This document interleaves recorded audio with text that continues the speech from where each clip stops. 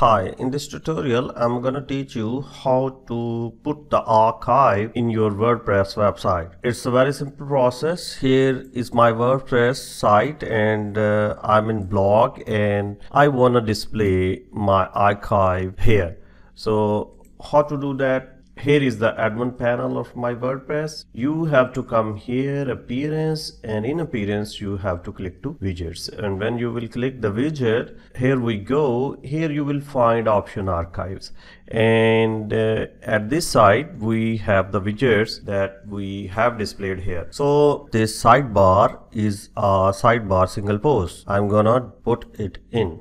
You have to click this drop down and click the archive widgets and drag it to here. Here we go. Now you have to put its title and save. Now we will go to blog and test a single post. Let me show this post.